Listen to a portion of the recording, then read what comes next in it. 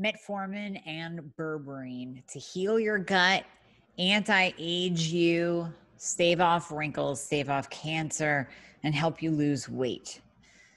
So today we're going to have a nice quick discussion on Metformin and Berberine and what it means for you in your anti-aging protocol. A lot of people who start on Metformin, maybe you were put on Metformin for insulin resistance or type 2 diabetes, they experience a lot of loose stools and gas and flatulence, a little bit of nausea. Some people will also experience that with Berberine. Now, Metformin and Berberine work pretty much along the same pathways. They have that same really powerful, impactful effect on insulin and hemoglobin A1C and fasting blood glucose. So if you are insulin resistant, and we see this quite often, about 99% of the time with hypothyroidism and Hashimoto's, we see insulin resistance. If you're insulin resistant, you need to be on something to lower that insulin, or you will be in a constant fat storage mode, and you will also increase your risk of all age-related disease. So we're finding Metformin and Berberine are very neuroprotective against Alzheimer's, Parkinson's, any neurodegenerative disease states. Very protective on the brain. Now, when we're talking about the gut, we actually have studies out now that show a beneficial effect on gut bacteria, on the gut flora. And this is actually going to tie back into why it's helping you lose weight. It's not just the insulin impact, but it's also the gut microflora impact. So when we're testing something like the GI, when we're testing your stool by the GI map, and I've talked about this in past episodes, and I showed you my results of my GI map, there's something called akkermansia, and akkermansia is very, very important to our metabolism. So when we're finding low akkermansia in people, they are more set up for metabolic dysfunction, like insulin resistance and type 2 diabetes. So if you're walking around with low akkermansia, you are going to be at a higher risk for weight gain, obesity, type 2 diabetes, insulin resistance.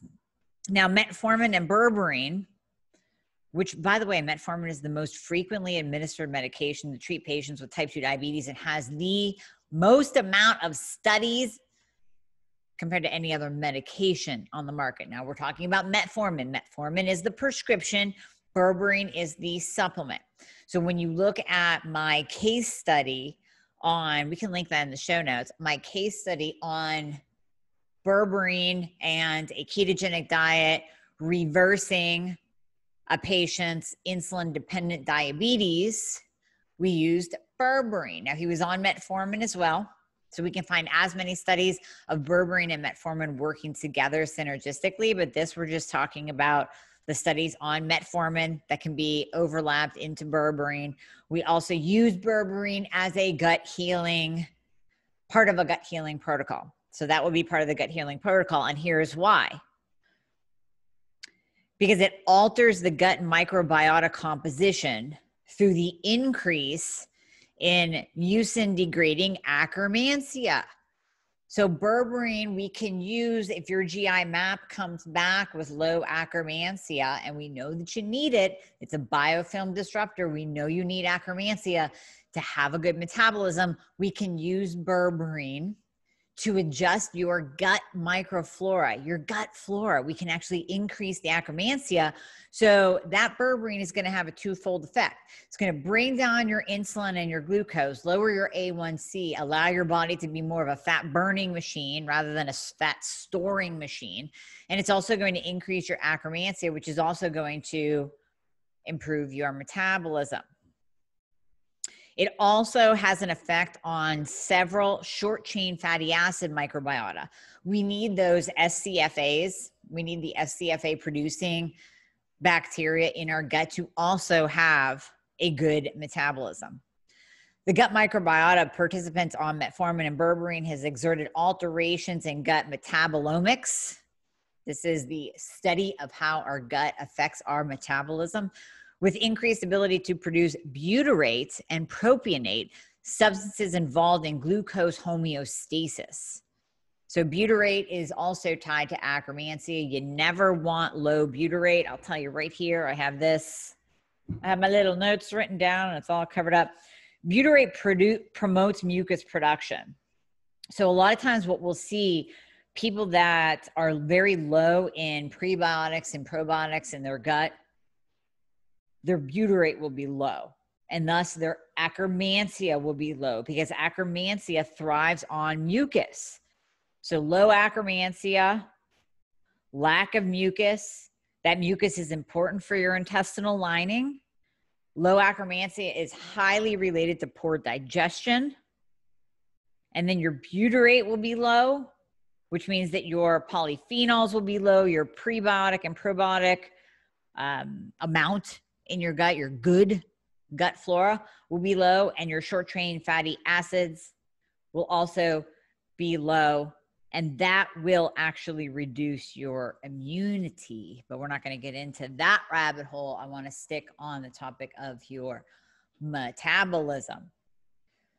So the bottom line is Metformin, Berberine. We can use this in anti-aging protocols. And I will do more on this because I think it has huge implications moving forward, whether you are dealing with weight that you cannot lose, whether you are just simply in that boat of not wanting to age. If you come from a family like I do of Alzheimer's, and that's the last thing you ever want to go through or put your family through because you've seen it happen, then we need to do things right now to stop that aging process.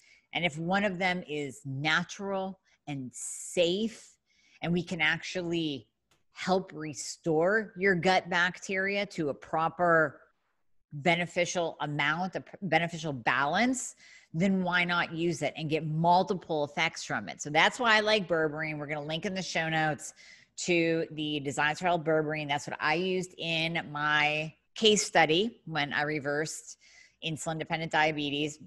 I used that Designs for Health Berberine with that patient. And I got to tell you, I mean, I see this all the time in patients that we use Berberine.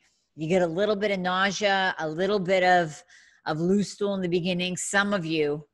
But if that is the case, you can't just stop. You can't just say, I can't do it, because what that is telling you is that your gut is messed up and things are starting to balance. So that's one of those signs and symptoms that you want to push through. It's not a sign that you can't take it.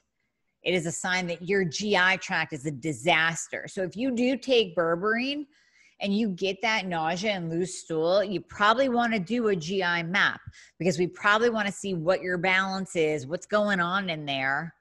Is there any, E. coli, C. diff, H. pylori, candida?